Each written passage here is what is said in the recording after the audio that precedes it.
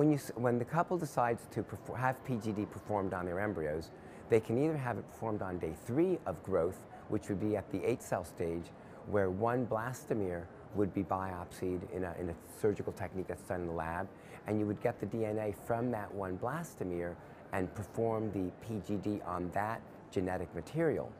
You can also decide to have PGD performed on day 5, which is 5 days of growth, and that would be at the blastocyst stage. Therefore, a PGD technique at that time would biopsy multiple cells.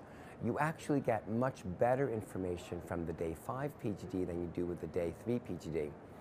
Initially, a lot of couples were reluctant to do the day 5 because it requires that you freeze the embryos because you won't have the information back in time, and you then have to transfer the embryos in a later treatment cycle. So it takes a lot longer, it's a bit more expensive, but most studies recently have shown that it's really worth it.